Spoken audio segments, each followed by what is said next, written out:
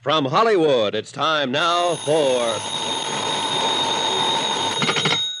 Johnny Dollar. Welcome to Hollywood, Mr. Dollar. This is Darrell. Darrell? Jim Darrell and Clark Insurance. We wrote up the Palmquist policy. Oh, that Darrell. For a minute, I thought maybe... Yeah, everyone does. About the policy, understand you're worried about it. National Underwriters is. They asked me to take a look. Come on over and help yourself. It's a simple enough policy. $100,000 coverage on both Dr. Carl Palmquist and his wife. It's that double indemnity clause I'm interested in. Becomes effective the end of this week, doesn't it? That's right. Why? What's wrong? An anonymous letter sent to underwriters. Kind of hints that somebody's going to try to collect.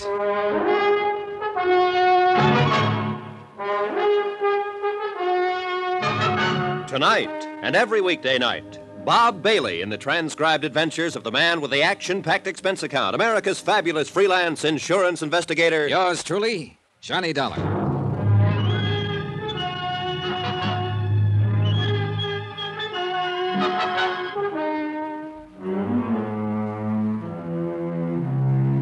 From Special Investigator Johnny Dollar to National Underwriters Association, 1180 River Road, Hartford, Connecticut.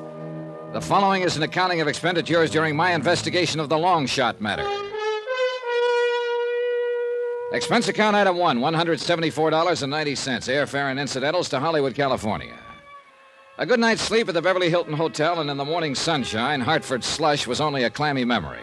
Nobody walks in California, so when in Rome, item 2, $2 even, cab fare to Darrell and Clark Insurance Brokers. Beverly Hills, where else?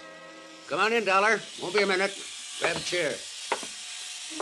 One look at the furnishings, and you knew a lot of insurance was sold here. It takes a flock of premiums to pay for the really good modern, the long, clean, functional stuff. Impressive. Jim Darrell was even more so, and I'd have bet that 90% of his policyholders were women. He seemed to be doing two things at once, shaving and keeping track of passers-by in the street outside. I watched him glance quickly out the window for the fifth time, smile happily, then make a check mark on a desk pad. I give up. What is it? Electric shaver. I mean the bit outside the window. Oh, it's this year's version of counting license plates. You playing alone? With Clark, my partner. You see, he takes charcoal gray suits and I take Bermuda shorts. Based on strictly how many pass the window. The other side of the street doesn't count. Loser buys lunch. Where's Clark? Seeing a prospect. We play on the honor system. Yeah. Mr. Darrell. There, that's better. Yeah, Palmquist policy, huh? You want to know about it? Well, you sound reluctant. It's delicate. So is this letter. Look into Palmquist policy. You may have to pay off soon. Nice corny touch there. Letters from a magazine pasted on to form the message. Well, the style's a little old hat, but the meaning's clear enough. You want to fill me in? The Palmquist, Mr. Dollar? The last of one of our oldest families out here. Name, social position, money. They've got it all. That's why I'm not too impressed with this little, communique. You were telling me about the family. Palmquist's a doctor, an important one. Six-dish, to the manner born. Complete with iron gray hair and distinguished bearing. A, knows what he wants type of man. Has a tremendous practice and still finds time to go hunting about 2 months out of every year. And his wife? Invalid, confined to the house. A huge house, by the way, out near the beach. And there's a son, Eric, 25, who lives with them. That's the family. About the policy, Darrell. Simple enough. 100,000 straight coverage on both Dr. Palmquist and his wife. And the beneficiaries? Only one, the son, Eric. For both? For both. That's a pretty pointed grunt. Why not? I was thinking of the double indemnity clause that'll be effective in a few days. That's what I thought you were thinking. Well, let me have a couple of addresses, will you? The house at the beach and Palmquist's office. Sure. The office is only a few blocks from here. And, Dollar, please be tactful, will you? Those premiums, they're so lovely. Well, the way to make sure they keep coming is to keep people healthy. Yeah, I guess you have some. Hey, what do you know? Another one. What? Bermuda shorts. Oh. That puts me 3 up. Clark's going to scream like an eagle when he pays that lunch check. Today we eat at Romanoff's. I walked the 4 or 5 blocks to Dr. Carl Palmquist's office. It was easy to find. You just look for the most expensive building in the most expensive part of Beverly Hills, or as the natives sometimes call it, Lootville. As I turned into the entrance, a young executive type brushed past me on the street. Suit? Charcoal gray. I hoped he wouldn't pass Darrell's window. Dr. Palmquist's office was all it should be. Tasteful, quietly lush, the kind of place that made you wonder why he didn't live right there. The nurse who came forward did nothing to destroy the thought. Blonde, complete with doe eyes, retrosé nose, and a figure that floated. Great medicine for the sick. May I help you? I'd like to see the doctor. Do you have an appointment, Mr. Dollar, Johnny Dollar. No, I haven't. Dr. Palmquist isn't in right now. Well, what time will he be back? Well, he has a 4:30 appointment. Suppose I show at 5, then, Miss... Lund. Steffi Lund. Miss Lund. 5? I can't promise anything, but you might try. Oh, I will. I'll try like mad.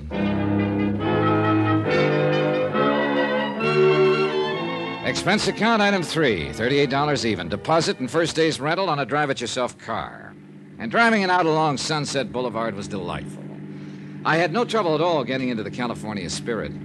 I pretended that I was a movie producer going home to his starlet wife. I found the Palmquist house on a quiet dead-end street high on the Palisades overlooking the Pacific. Darrell was right. It was huge, a single-story farmhouse that seemed to ramble endlessly.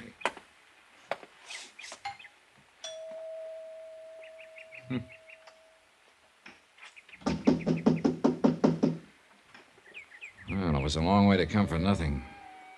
I walked around the side of the house. Nobody tried to stop me. I moved through an open breezeway and wished that somebody had, because suddenly I felt like an intruder. Because of the woman sitting in the wheelchair, staring vacantly down at the swimming pool that sparkled in the sunlight. Because of the way she poured a drink from the bottle beside her without ever looking at it. Because of the way she held the glass, as though she wanted you to believe it was sarsaparilla tea, not whiskey. It isn't really medicine, you know. I only pretend that it is. Yeah, sure. Look, I didn't mean to barge in like this. Mrs. Palmquist? Victor says it's disgusting. Calls it a sign of weakness. Do you feel that way, young man? Well, nobody does anything without a reason. My name is Dollar, Mrs. Palmquist, and, well, I'd like to talk to you for a little while, if you feel up to it. Weakness. Oh, I'm sorry. Well, it's... Very sorry. Victor wouldn't like that either. Would you mind wheeling me into the house, young man? I'm very tired. Oh, yeah, sure thing. You just relax. She leaned back in the chair and closed her eyes. She wasn't sleeping, just somewhere off in thoughts of her own. I pushed the chair toward the house as gently as I could. It wasn't until we almost reached it that I realized we had an audience, a good-looking kid in his mid-20s watching us from a bedroom window. A kid who didn't want to be seen. The way he jumped back from the window told me that. It was getting pretty weird out.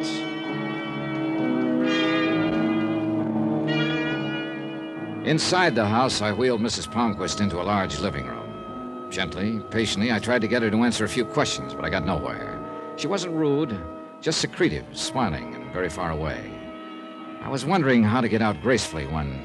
I'm so very sorry. I'm afraid I haven't been very attentive, have I, Mr. Dollar? Suddenly, just as clear and lucid as that, I looked around to see what had made this almost magical change, and he was standing just inside the room, the kid I'd seen watching from the window. Eric, come here, dear. This is my son, Eric. I'm afraid I've forgotten where you told me you were from, Mr. Dollar. My mother's been ill, Mr. Dollar. She's not supposed to be disturbed. Oh, now, Eric. Oh, I am sorry. I was just leaving. Good. I'll show you the way out. Oh. Maybe that would be best. You'll come back again, Mr. Dollar, when I'm feeling better. Yeah, sure, of course. Please make it soon. I don't seem to keep very good track of time. Another sign of weakness, I suppose. Well, When you show Mr. Dollar out, please come back, Paul. Oh, yes, Mother. You're a good son, Paul. This way, Mr. Dollar.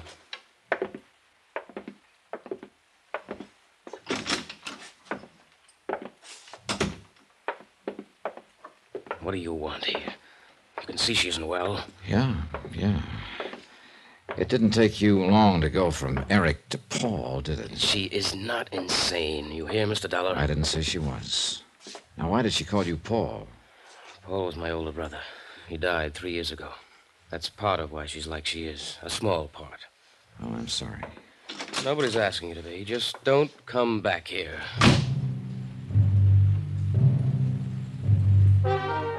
I had plenty of time to kill before 5 o'clock, and a lot of things would have been pleasant. Sopping up the Malibu sun, watching the kids on the beach, you name it.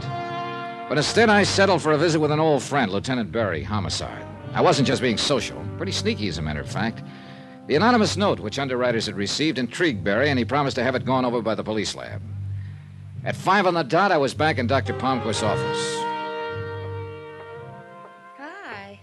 You're a punctual sort of patient, Mr. Dollar. Yeah, I used to get gold stars for it at school. Well, I'm afraid Dr. Palmquist doesn't get one. He called just a little while after you left this morning. Oh? Said to cancel all appointments for today, that he wouldn't be in. I'm so sorry. Yeah, so am I. I would have called you, but I didn't know where to reach you. Oh, sure, that's okay. What about tomorrow? I can give you an appointment at 10. How's that? I'll be here. Thanks. Mr. Dollar, would you like to give me some information now? Like what? Medical history, previous illnesses, complaints, the usual thing. Saves time in the morning. Well, why don't we wait till tomorrow, in case Dr. Palmquist decides to play hooky again. There's one nice thing about this job. You get around so much you learn to pick up local habits without even thinking about it.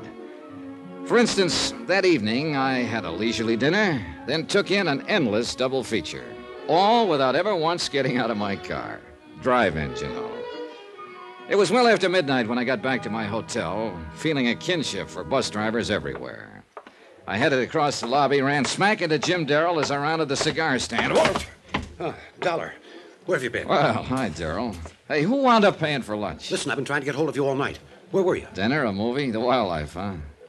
Well, don't look that unhappy. I didn't do anything illegal. Somebody did. What? Hey, what is it, Darrell? What are you talking about? Mrs. Palmquist. Dead. Shot to death a couple of hours ago. Johnny Dollar. Johnny, Lieutenant Berry, homicide. Got messages from you 3 inches thick. Yeah, been trying to get hold of you all morning. Well, it hasn't exactly been a social tea around here, you know. What with the murder of Dr. Palmquist's wife. Can I come down there to headquarters? Come ahead, and if you're a good boy, I'll introduce you to the man who did the killing. What? Of course, he denies it completely. Who wouldn't? But will you hear his story? It's a wild one. Hold it. You're way ahead of me. You're saying you've got the killer there? That's what I'm saying. Well, who is he? You wouldn't know him. Nobody seems to. Make a little sense, will you, Lieutenant? Look, you coming down or not? Right now.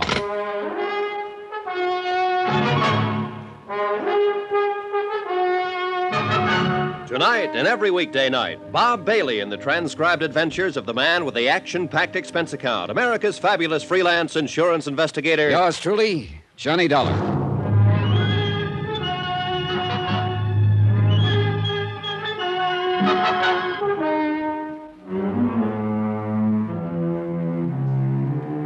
From Special Investigator Johnny Dollar, location Los Angeles, California, to National Underwriters Association, Hartford, Connecticut. Assignment, the long shot matter.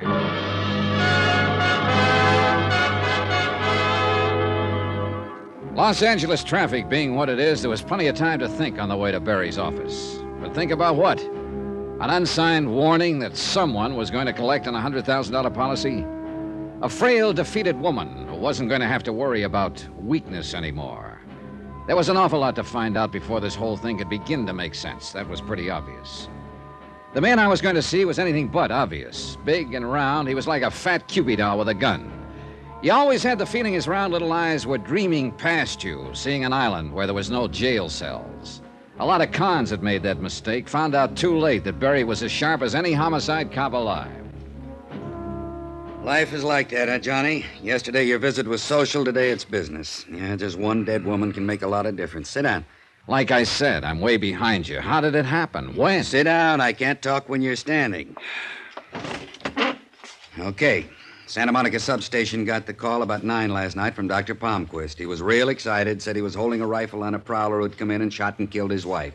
So we got out there fast. Wait a minute. Did the doctor know? Let me tell it my way, huh? Okay. We found Mrs. Palmquist dead on the living room floor, and the doctor's still holding this guy at rifle point. 38 Colt lay in a corner with nobody paying much attention to it. Ballistic says it's the murder weapon, all right. What's the doctor's story? Says he was out on a house call, got home a couple of minutes before 9. On the way to the front door, he glanced through the living room window, saw this prowler holding a gun on Mrs. Palmquist. The doctor got into the house quietly and was sneaking up from behind when the prowler heard him and got rattled. The prowler fired and killed the woman just as the doc brought a paperweight down on his head. Nice, huh? A little out of left field. Funny, I always thought prowlers and gunmen are two different things. Nothing says it can't happen, and the evidence says it did. What does that mean? That this is one prowler who's sewn up tight, because everything checks out. The .38 is his prints are on it. Lab found the lock he forced to get in. What else you want, a moving picture? Oh, don't get mad. I'm just asking. Now, that house call the doctor was out on. I'm a stranger in town, but isn't that kind of a late hour to see a patient, unless it's a real emergency? Not when they look like this one. Oh? I checked with her this morning. She could make me go to medical school right now, even at this age. Nice, huh? Put it this way. Her first name ought to be Marilyn. Well, that's pretty clear. Who is she? A Mrs. Laura Considine. 35, widow, money, and everyone should look like that. She been Dr. Palmquist's patient long? 3 or 4 years, and she backs up the story of the house call completely. You sold? I want to know about the prowler. Who is he? Ex-con, drifter, 57 years old, got a record that goes way back. What kind of record? I was afraid you'd ask, because that's the fly in the ointment. It's a long sheet and it's buried. Bunco, con game, badger, bad checks, pigeon drop, all small stuff. But not an ounce of violence anywhere. A killing's way out of pattern, isn't it? Yeah. This prowler, what does he claim? It's so wild I'm embarrassed to repeat it. How's chances of my seeing him? Maybe he'll tell me.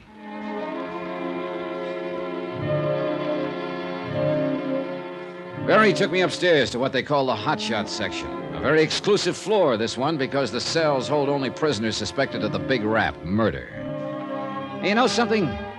I never heard a place like this, but what an old fallacy comes bouncing back into my mind. That bit about being able to tell a man's character by looking at him. What does a murderer look like? Go ahead, put yourself out on that limb, but don't drag me out there with you. Because the man sitting quietly in cell 8A looked about as hard and dangerous as a Victorian antimacassar. Lonnie Miller, prowler and murder suspect. Lonnie Miller, gray-haired, tall and slim, a man with good straight bearing even while he sat. Yet with a delicacy about him. Or maybe it was just the natural good manners of the born con man. I didn't know. Yell when you want out, Johnny. Yeah.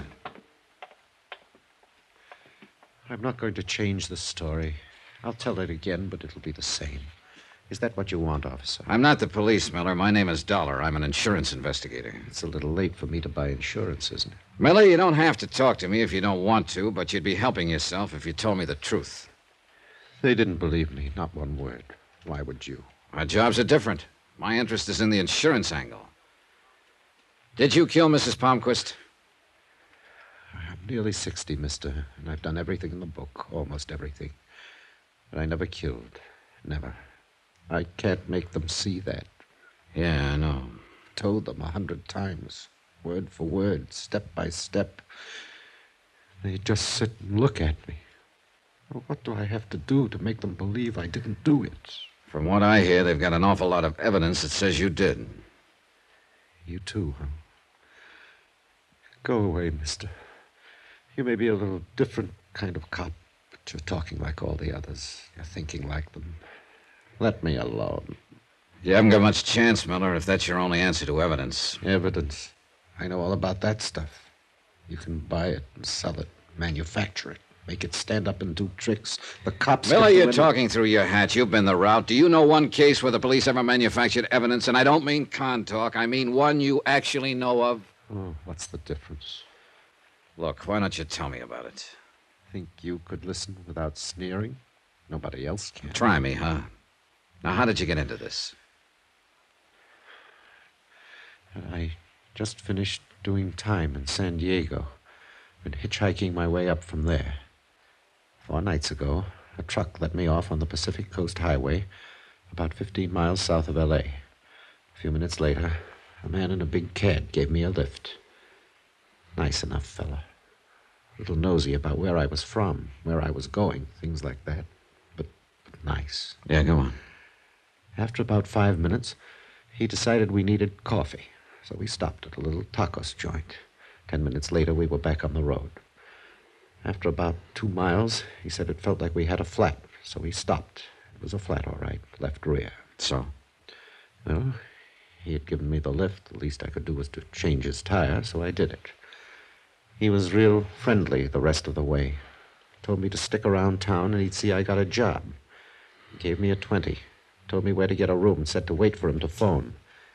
He said his name was Carter. You do what he said? Last night he called me. Said to be at his house at 9 sharp to meet a man who had a job for me, an address in the Palisades. Well, go on. The house was dark when I got there, so I rang the bell. Someone opened the door. I took 1 step inside and got hit on the head. Next thing I know, I'm coming to on the living room floor. There's a dead woman a few feet away, and my friend Carter's holding a rifle at my head, threatening to blow it off if I move. Only when the cops got there, they didn't call him Carter, but Dr. Palmquist. Palmquist? Miller, do you realize what you're saying? I know. And every word of it's the truth. Now tell me this, mister. How do I get anyone to believe it?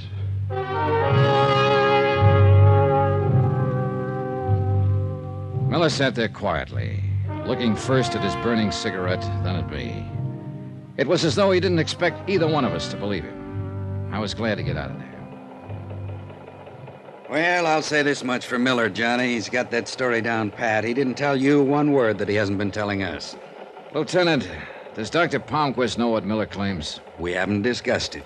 Didn't I tell you the doctor's resting at Blair Hospital for a day or so, shock of his wife's death? Do you intend to tell him? Look, I know you're a fellow who automatically roots for the underdog, but face it, boy, what have I got? An ex-con with a wild story against a respected citizen with a perfect alibi. I'd look kind of silly questioning Palmquist at the moment. At the moment? Does that mean you've got doubts about Palmquist? I doubt everybody till the last page, boy. That's how I got to be lieutenant. And that's where we left it. I had a long, thoughtful lunch, which included 2 very dry martinis aimed at helping solve a new problem. To wit, how best to arrange a few words with a hospitalized Dr. Palmquist at such a delicate time.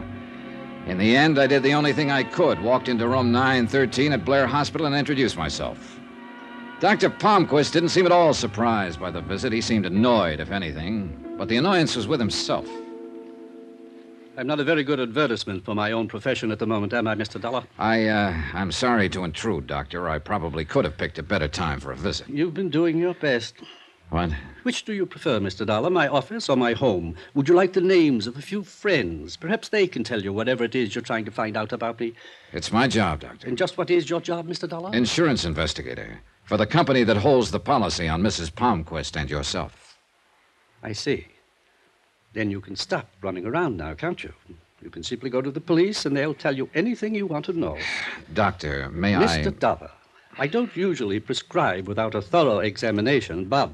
Please do. Very well. I don't think California is your cup of tea. I suggest another climate entirely.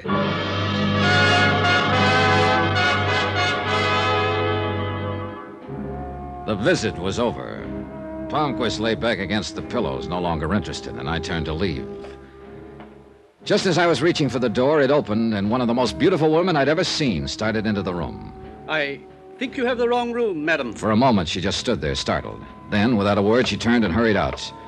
But not before I'd gotten a good look at the large block initials on the purse she carried, L.C. The 2 letters, plus the way she looked, made Laura Considine a pretty good bet. Nice twist, huh? The doctor is ill, and the patient comes to call. You can't trust anybody these days, can you?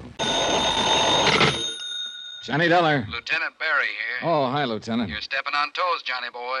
Who's now? Dr. Victor Palmquist. Here you had a chat with him. Just how do you chat with a clam? Whatever it was, he was very unhappy about it. He called you? Yeah, very snide, too. Said if we had any more questions, to leave him alone and call his lawyers, and to keep unauthorized people away from him. Meaning me? Meaning you. Well, what's he worried about? You've already got his wife's killer in jail, haven't you? Everybody buys that but you, Johnny. You said it before. I'm a hard sale. Meet me for lunch. I'll try to sell you.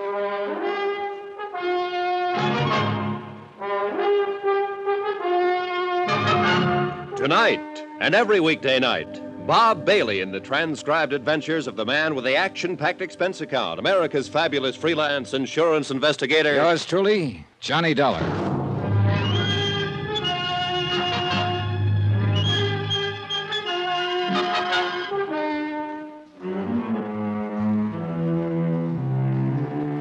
From Special Investigator Johnny Dollar, location Los Angeles, California, to National Underwriters Association, 1180 River Road, Hartford, Connecticut. Assignment, the long shot matter. Expense account continued. Item 3, $1 even. Taxi to the Barclay for lunch with Lieutenant Berry.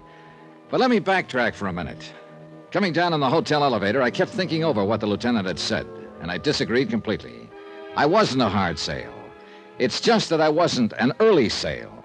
There were too many angles to the death of Mrs. Palmquist, too many things I didn't know yet. I got proof of that the minute I stepped outside the hotel. The white cad sedan parked directly across the street contained a real interesting combination of people.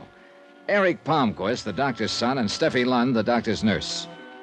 The moment they saw me, they did what every amateur sleuth does. They drove away as fast as possible, thereby becoming just as conspicuous as a second nose. By the time I reached the Barclay, Lieutenant Berry had ordered for both of us. You don't like it, order something else, but it's the best they got. Matter of fact, it looks pretty good. Now, as I was saying... Yeah. So Palmquist nurse and his kid are an item. You waiting for me to look impressed?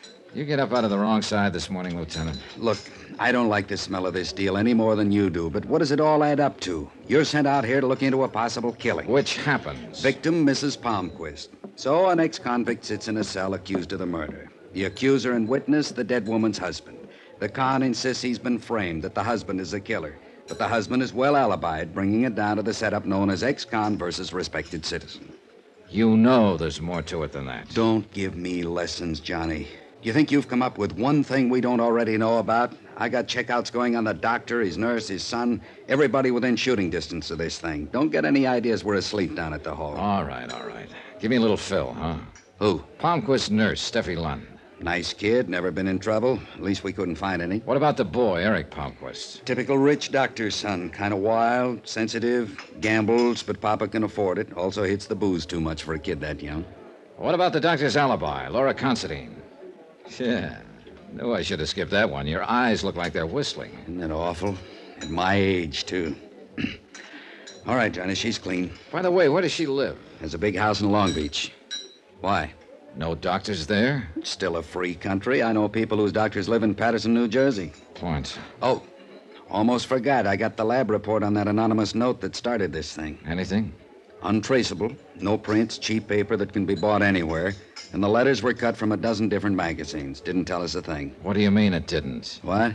It told us someone was going to try to collect on a policy.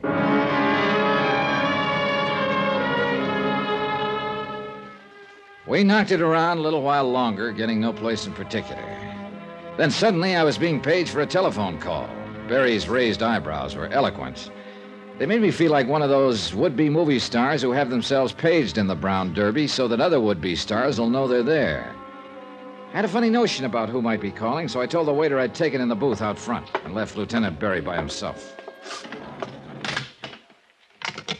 Johnny Dollar. Mr. Dollar, I'm so glad I found you. Oh? This is Steffi Lund, Dr. Palmquist's nurse. Well, the day's picking up. I'm sorry. I hope I didn't interrupt your lunch. You see, I called your hotel and they told me where you'd gone. I'm sorry. Well, don't apologize, Steffi. A working girl who drives around in a beautiful white Cadillac doesn't have to, you know. I'll explain about that. Why should you owe me any explanation? Please, Mr. Dollar, I've got to see you right away. It's terribly important. Mr. Dollar. Where are you? I'm at Dr. Palmquist's office. Can you come here now, right away? Okay, I'll be right over. And please, don't bring anyone along with you, will you? However you want it, you're calling the shots. Thank you. And hurry, please.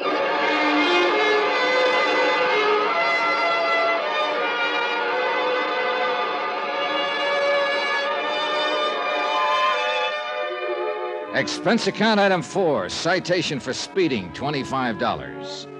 The carbon copy reads 63 miles per hour in a 35 zone. You ever tried to talk an LA-type cop out of a ticket? It's ridiculous. He's always a big, good-looking guy who listens seriously while you alibi, but never stops writing. Then he smiles, calls you sir, and hands you the ticket. I couldn't beef about it, though. 2 reasons. 1, I deserved it. And 2, if I hadn't been stopped, I'd never have realized I was being tailed. Because the tail knew what he was doing. A heavy-set, thuggy-looking fellow in a black 51 sedan. He circled the block twice while I was getting the ticket. Was right back on me as I started out again. He was still there as I pulled up in front of Dr. Palmquist's office. But he was smart enough to ride on by without even looking at me. I waited to see if he'd come around the block again. He didn't.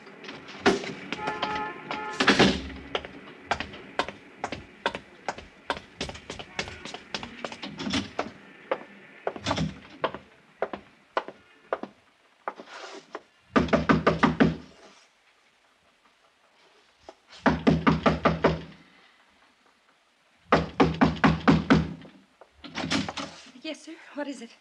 What? What do you want? Well, now, that's a switch. When you called me a few minutes ago, you said... No, you're mistaken. I didn't Well, call now, you. wait just a minute. I didn't call you. Don't Her you words were understand? deliberate, emphatic, but her eyes were suddenly doing the real talking, signaling desperately into the room behind her, trying to tell me that she wasn't alone. But I wasn't the only one who caught the signal. Get away from the door, Steffi. Come in, you. Did you hear me? I said come in. Eric, please. Hello, Eric. What seems to be the trouble around here? That's far enough. Oh, now, come on. Why don't you put that thing down? Your family's had enough misery with 38s. Darling, do what he says. Why did you call him, Steffi? Why? Because somebody's got to help you because of what you're going through and what it's doing to you. Eric, I can't stand any more of it. You're half out of your mind with fear. Now listen to him, Eric. Maybe he can help. You think he can help? You think anybody can? One thing's sure. That gun's not going to help you any. Come on now, kid, put it down. No, because nobody tells me what to do. Not when I've got a gun. They're afraid to. That's right. They're afraid to. You're both afraid, aren't you? It's nice. It's nice for somebody else to be afraid. I like that. I really like that. He wasn't even looking at us anymore, just somewhere off into space. Somehow, Steffi sensed that I was waiting for a chance to grab his gun and motioned for me not to. And suddenly I remembered where I'd seen that lost, empty look before. Mrs. Palmquist, Eric's mother. She'd had her share of that look the day she died. Mr. Dollar, help me with him, please. I picked him up, put him on the couch. He had that terrible whiteness that a deep faint brings, and Steffi didn't waste any time. She loosened his collar, shoved his head forward. In a few minutes, he shuddered once, came to, took a deep breath. We made him comfortable on the couch, but you could see that it had been a rough trip for him. He was conscious, but he didn't have the strength to open his eyes. Steffi just stared at him. He'll be all right now. What's wrong with him, Steffi? Why that thing that just happened? You want the technical name? Circulatory lability. Sound impressive? Talk layman, huh? A form of extreme hypertension, nerves. Enough to make him faint like that from anger, from fear. It's a lovely thing for a man to go through, isn't it? Well, that calls for a different kind of medicine, doesn't it? Analysis with a psychiatrist. He's in it now. Only with Eric, it's going to take a long time. Maybe a very long time. But a kid like that, how? Why? Fear. Overpowering, petrifying fear. Of what? His father. Of Dr. Palmquist? Yes. The nice Dr. Palmquist. The gentle, quiet healer. My employer. My father-in-law. You and Eric are married? Tijuana 6 weeks ago. Eric is 25 years old, Mr. Dollar, and he's so afraid of his father we're still keeping the marriage a secret. Why, Steffi? Why is he so afraid of Palmquist? His analyst hasn't been able to get through to that. You expect me to? Well, somebody better. Why did you say that? Because he waved that gun around very convincingly for a scared kid. He never would have fired. Don't you understand? He's so frightened he couldn't have made himself do it. I hope you're right.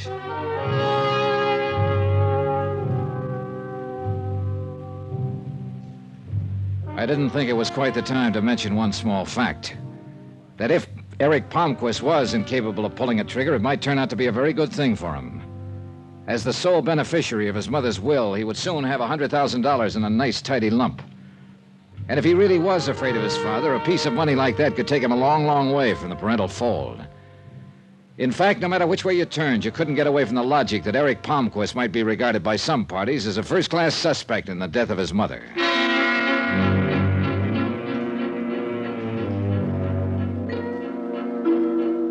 Steffi was still pretty much upset when I finally left her, and I must admit that my own mind wasn't exactly at ease. Hoping that the fresh air would help to clear my thoughts, I took my time driving back, and it must have been nearly an hour later when I pulled into the subterranean garage of my hotel. I guess I was thinking too hard about what had just happened. In any case, I wasn't quick enough. Just as I passed one of the garage's big concrete pillars, a figure stepped out from behind it, brought the business end of a Colt banging down on my head. The ground climbed up and got me, but not before I had a look at him. My heavy-set, thuggy-looking friend who tailed me earlier in the day. He could talk, too. You're in the wrong town, punk. Take the hint. I took the hint. I passed out. Johnny Dollar. Oh, this is Dr. Van Clauser returning your call, Mr. Dollar. Oh, yes, Doctor. May I ask who recommended me? I inquired about a good psychiatrist, and it came up you. Yes. Well, the first step is usually an office appointment for a preliminary chat. That's what I had in mind. Today? My schedule is quite full. Would tomorrow be suitable? Today would be better. Oh, I see. But there should be ample time. There should be ample time, but there isn't. In fact, I'm running out of it fast. Very well. 11 o'clock. Dust off your couch.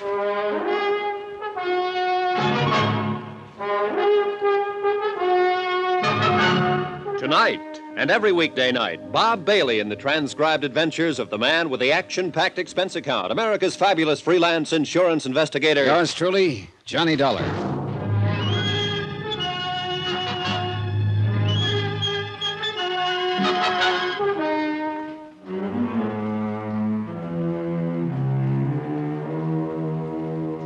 From Special Investigator Johnny Dollar, location Los Angeles, California.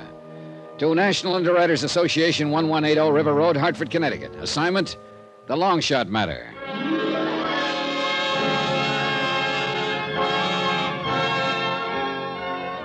Johnny Dollar, hypochondriac, complete with assorted medical advisors. I needed one of them before I even got down to the lobby of my hotel. It was the house medic, that's item 5, $5, who'd patched me up yesterday after a thug had worked me over in the hotel garage. Now came checkup time, and the doctor was a fusser, and he disapproved of me. Hold still now, hold still. Yeah, but that's my head you're digging into. I wouldn't have to if somebody else hadn't split it open. There. Hey. Well, it looks a little better. Yeah, well, don't sound so enthusiastic. Walking into a wall. It's the best I could think of at the moment. Likely story. Hold still now. I want to redress that wound on the other side. Hold still. Temper. Funny, he was working on the outside of my head, but it was the inside that ached most. There were reasons, lots of them. Like the murder of a sick old woman the same day I'd arrived, and the anonymous note that had warned of it. Like the victim's husband and an ex-convict accusing each other of committing the crime. It was a rough one, real rough, because the picture kept changing from minute to minute, and my company was on the hook for $100,000. At 11 o'clock, I sat across the desk from Dr. Hans Van Clauser, psychiatrist, in his Beverly Hills office. He was small, spectacled, and charmingly Viennese. More important, he was the analyst who was treating Eric Palmquist, the murdered woman's son. Now, Mr. Dollar. Afraid I owe you an apology, Doctor. I deceived you a little bit. I'm not exactly here as a patient. Oh, everyone finds it difficult to begin, Mr. Dollar. Suppose we hear some of the medical history first. I tell you, we're off on the wrong foot, Doctor, and it's my fault. Here, take a look at these, my credentials. I see, then you're hardly here as a patient. About a patient, let's say. My dear Mr. Dollar, I think you know very well that I can reveal nothing which is told to me in this room. I know that. Then the purpose of this visit? I just want answers from a competent authority about a certain illness. I won't bring personalities into it. It's important, Doctor. And the particular illness? Something called circulatory lability. You know that it's a form of extremely provoked hypertension? Yeah, that much I do. Hypertension is the result of anxieties.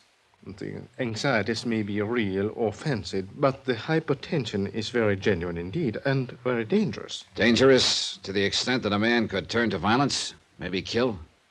If sufficiently aroused, yes, it has happened. I see. Thank you. Thank you very much. Item 7, 10 cents, recklessly squandered on a phone call to my hotel to check for messages. There was one. Lieutenant Berry of the L.A. Police Department would like to see me at my convenience. Would I? I would. You get practically nowhere ignoring police lieutenants. He stared at the bandage on my head and my assorted cuts and bruises, and his opening line was quite inspired. Oh, what happened to you? Somebody was pretty fast with a gun barrel last night. Where'd it happen? Garage under my hotel. It seems he didn't like my being in town. You get a look at him? Enough. Want to go through the mug book? No, I'll catch up with him someday. Besides, whoever was paying him is the interesting one. Have it your own way. Well, now, you didn't call me all the way down here for laughs, Lieutenant. Anything special on your mind? Lonnie Miller, the guy we got sitting in cell number 8A, the prowler who shot Mrs. Palmquist. So Dr. Palmquist insists. He isn't the only one, Johnny, not anymore. What? Yeah. We finally traced the murder weapon. It was bought at a pawn shop in Burbank. The pawnbroker positively identified a mugshot of the buyer, Lonnie Miller.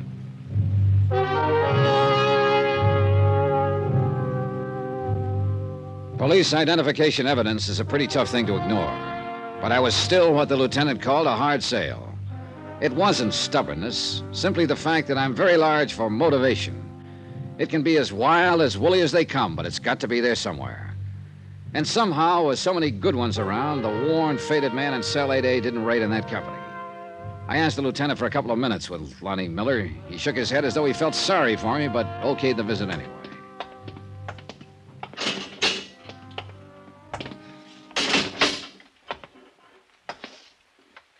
Miller? You're angry about something, Mr. Dollar. I can tell. It's in your face. Yeah.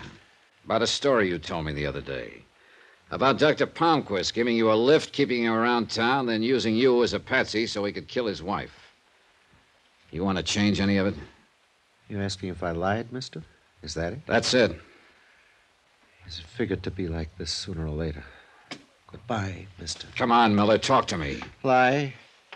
Think I'd lie to the only man who even looked like he believed me? You still haven't answered. Mister, don't you think I know I haven't got a chance? That I'm dead? I don't even care anymore. But I didn't lie. Not one word. A Burbank pawnbroker says you did. Says you bought the murder gun from him. I've never even been in Burbank, I swear to you. How could I have bought the gun? He identified a picture of you. Says you showed your driver's license as identification. Where is your license, Miller? In my wallet, downstairs. They took everything when they booked me. Mr. Dollar?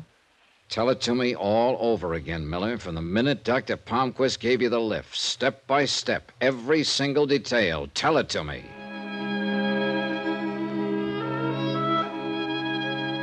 He began slowly, haltingly. The words just kind of fell out of his mouth in a tired, hopeless fashion. It was the same story he told so many times now. I had reason for making him go through it, some small, hazy idea that was tugging at the back of my brain, jagged, undeveloped, but an idea. When I left the cell, I had Miller's permission to look in his wallet. The police custodian showed it to me 5 minutes after that. The license wasn't there. Expense account item 8, 10 cents, an L.A. newspaper, 3 days old. One which played up the Palmquist killing big, contained pictures of both Dr. Palmquist's grieving husband and Lonnie Miller, suspected killer. Purpose? To be used in backtracking. The drive down to Long Beach could have been pleasant. Sun, ocean, a relaxing type day, but not for me. Not with what was going on inside my head. Even the soft breeze coming in off the Pacific couldn't sweep the pieces together for me. Sure, for a few seconds, everything would make sense. Then, a moment later, some small fact would make the whole theory collapse. I knew one thing, though. If this whole deal was a frame, it was a great one, a work of art, something to be admired, provided your name was neither Lonnie Miller or National Underwriters. About 6 miles this side of Long Beach, I found what I was looking for, the little tacos joint where Miller claimed he and Dr. Palmquist had stopped for coffee.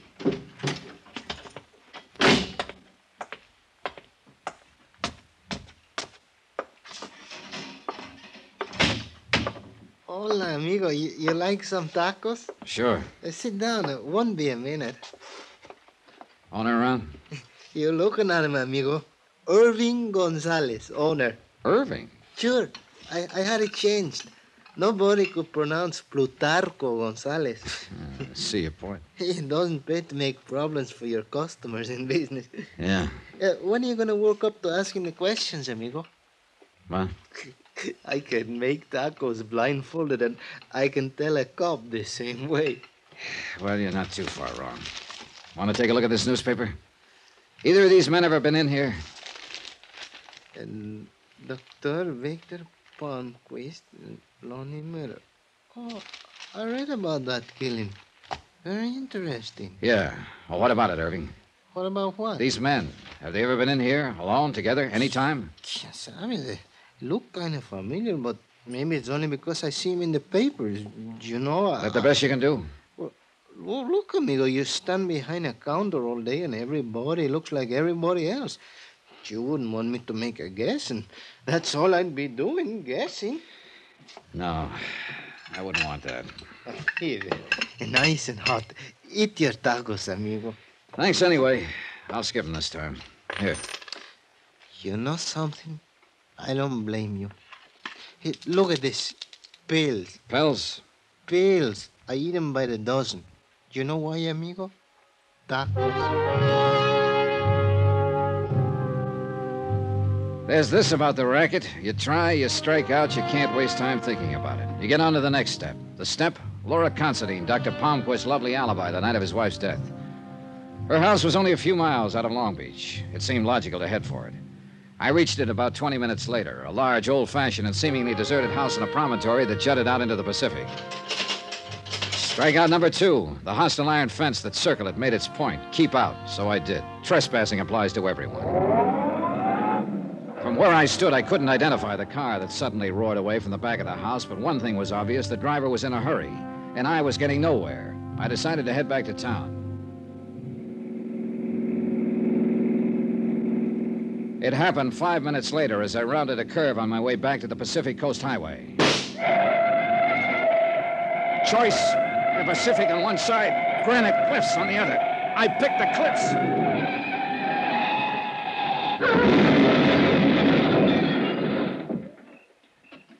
Funny what your mind does at moments like that. I remember looking at the mashed inside of the car and wondering which company carried the insurance policy. Then I thought of how good a marksman a man must be to pick off a tire from any of those cliffs. And then I remembered still another thing.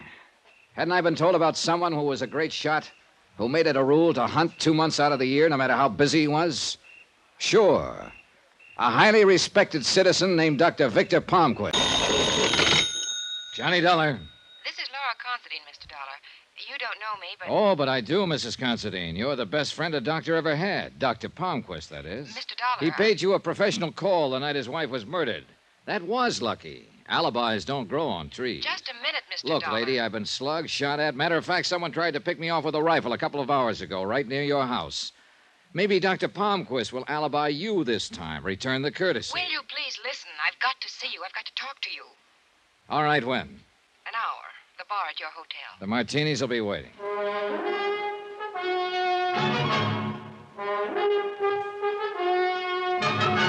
Tonight and every weekday night, Bob Bailey in the transcribed adventures of the man with the action-packed expense account, America's fabulous freelance insurance investigator. Yours truly, Johnny Dollar.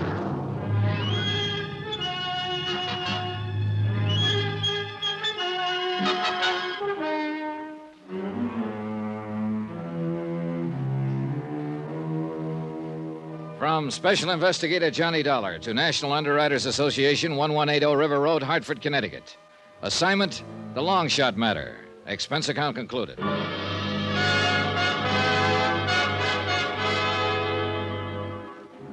There was still a lot of questions, like where I was getting, trying to find out who really had killed Mrs. Palmquist. Like, was it all a smoothly planned frame on the part of her doctor husband? Or had it been a prowler killing by another man now in jail? Or had the dead woman's son, Eric, a complex we didn't know about? Mrs. Considine was 5 minutes late, but I hoped she could answer some of them. Mr. Dollar? Oh, come now, Mrs. Considine, that reading. It implied we haven't met before, and you know that we have. Well, I don't remember. The day you visited Dr. Palmquist in the hospital and pretended you had the wrong room. Sit down. Oh, there was a reason for that. Sure, there's one for everything. Is there? You think Victor Palmquist had something to do with his wife's death? Well, you're wrong. Completely wrong. Correction. You don't know what I'm thinking, and being wrong is anybody's privilege. You don't know about Victor, Mr. Dollar. What his life's been like, what he had to put up with. Why don't you tell me, Mrs. Considine? That wife of his. A millstone around his neck. A woman in love with a bottle. Go on. And that son of his, that Eric. Insane. Completely insane. He hates his father. He always has. He gains a fortune by that woman's death. But do you suspect him? No, of course not. You badger a man like Victor Palmquist. Now, does that make sense? You're building a big thing on the fact that a lot of people hate Victor Palmquist, but you're overlooking something. Mr. Dollar. Where there's that much hate, there's always a good reason. I went to the hotel garage, rented a car, and pointed it toward Burbank. There was a man in a pawn shop there I wanted to see. The man who had identified Lonnie Miller as the buyer of the gun that had killed Mrs. Victor Palmquist. He turned out to be a mild, friendly little guy with thick glasses and a desire to please. He barely glanced at my identification, pushed it back over the counter to me, and smiled. What do you want to know? Everything you can remember about the man who bought the gun, Mr. Lerner. What's to remember? A kind of skinny, gray-haired fella come in, said he wanted to buy a gun. I showed him one. He bought. He showed you a driver's license for identification, didn't he? I copied the information right here in the book. Right here. Lonnie Miller, 173, Fuller, San Diego, height 6 feet, weight 152, color white. Here, look this up. Yeah. Look at this paper, Mr. Lerner. One of these the fella? Let me see. Lerner adjusted his glasses and leaned forward to peer at the newspaper I'd put on the counter. It was the way I was leaning on the paper that really started the whole thing. The two pictures were side by side, Dr. Palmquist in a business suit and Lonnie Miller in a cap, leather jacket, and work pants. My arm was covering everything but the faces. Lerner moved my arm before pointing out Miller as the buyer of the gun. Then he nodded emphatically. Sure. That's the fellow who bought the gun, that Miller. You had to move my arm before you'd say so, Mr. Lerner. You were covering up half the picture. What am I, a mind reader? No, but I think you might have made the most normal mistake in the world. Wait. You trying to tell me this Miller didn't come in here and buy a gun from me? That's about it. So how come a fellow who wasn't here gave me a driver's license and said he was? That's a good question, Mr. Lerner. There were two people I wanted to see now real bad. Lieutenant Berry at homicide and Lonnie Miller, cell 8A, city jail. I streaked down to headquarters, and guess what? The lieutenant was out on police business. Should be back in a while. I knew Lonnie Miller wasn't out, so I settled for him. There were only 2 or 3 questions I wanted to ask him, but they were important. I spent about 15 minutes in the cell with Miller, got my answers, and they made sense now. Then I spent an hour waiting for the lieutenant. He finally showed. This time, he was the hard sale, even after I discussed what I'd figured out at the pawn shop. Johnny, I'm tired. Oh, sure, me too. Now, look, Lieutenant, you know what I'm pushing is possible. Dr. Palmquist and Lonnie Miller are approximately the same size, age, coloring. Even the bone structure is fairly similar. But they don't look alike. They don't have to, because it's the impression that counted here. Johnny! That's exactly what Palmquist was counting on. Now, look, Lieutenant, you've been around. You know what people go by when they're asked to identify someone. An all-over impression. So? And you know a big factor is clothes, particularly the type of clothes. All right. What are you going for? This. If Dr. Palmquist walked into that pawn shop wearing a cap, leather jacket, and work pants, and then, 6 days later, you show the pawnbroker a picture of Lonnie Miller dressed in the same kind of clothes, you know whom he'll identify every time. Especially when he'd already seen a driver's license made out to Lonnie Miller. 1,000 ways to make a living. What did I pick? Lieutenant. This? Look, suppose I buy that. Where are you? Dr. Palmquist, for some reason or other, wants his wife dead. He needs a patsy. So he picks up Lonnie Miller, a hitchhiker on the Pacific Coast Highway. If you say so. At a coffee stop, the doctor remembers something he left in the car. He goes out for a minute, sticks a match or a toothpick in a tire valve, guaranteeing a flat a few miles further on. So when they stop, it's the doctor who looks at the flat, gets rid of the toothpick. Grateful for the lift, Miller changes the tire.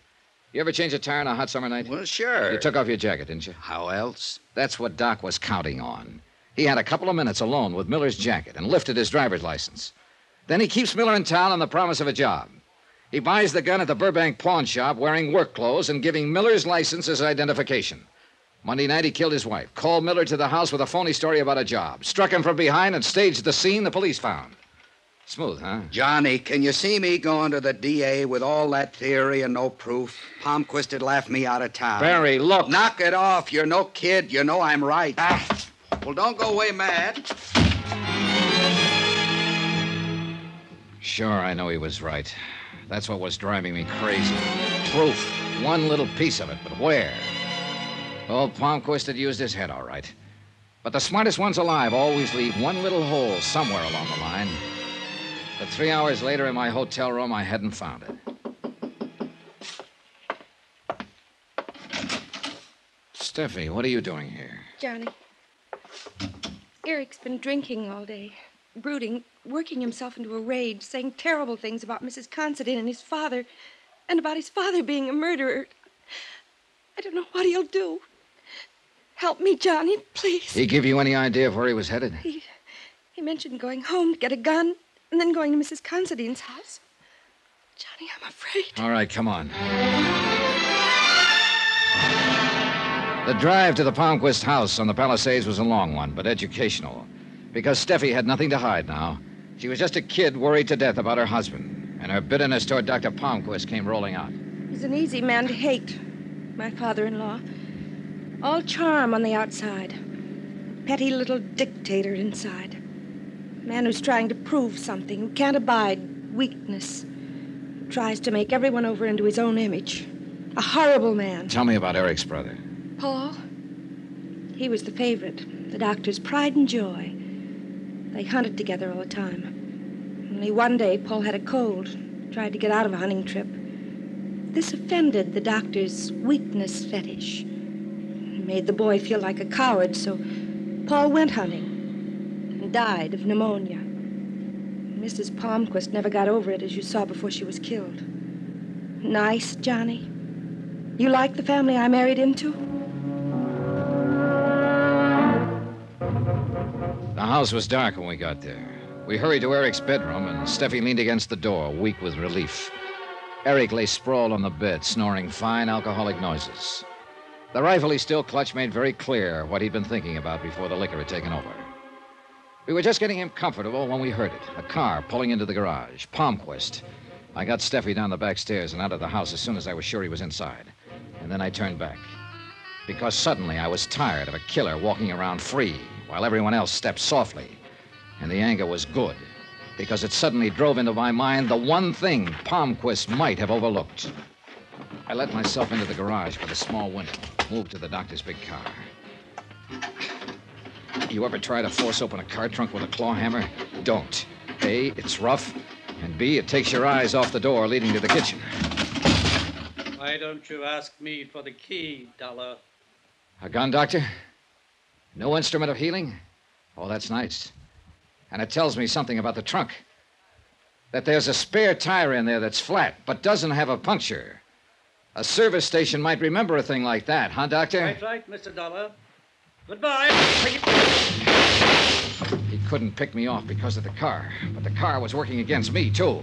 You did better with a rifle yesterday, Doctor. I'll manage, Mr. Dollar.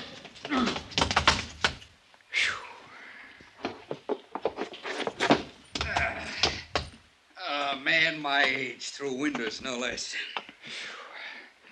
He had it? Nah, he'll look good in court. Small question, Lieutenant. Not that I'm ungrateful. Ask. Aren't you a long way from home? I didn't like the look in your eye when you stomped out. You know something, Johnny? You're easier to tail than a trolley car. Expense account item 12, $71. L.A. hotel bill. Item 13, $174.90. Return airfare to Hartford.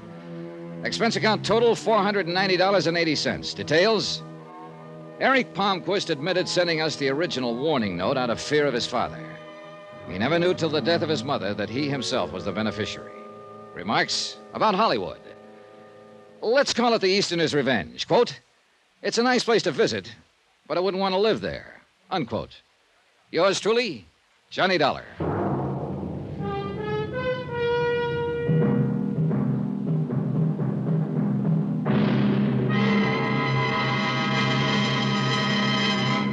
Now, here's our star to tell you about next week's intriguing story. Next week, $3 million worth of a worthless gold mine.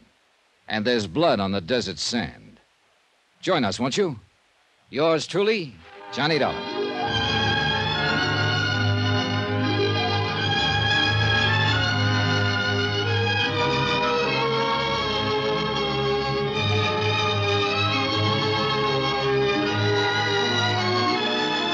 Yours Yours truly, Johnny Dollar, starring Bob Bailey, is transcribed in Hollywood. Written by Tony Barrett, it is produced and directed by Jack Johnstone.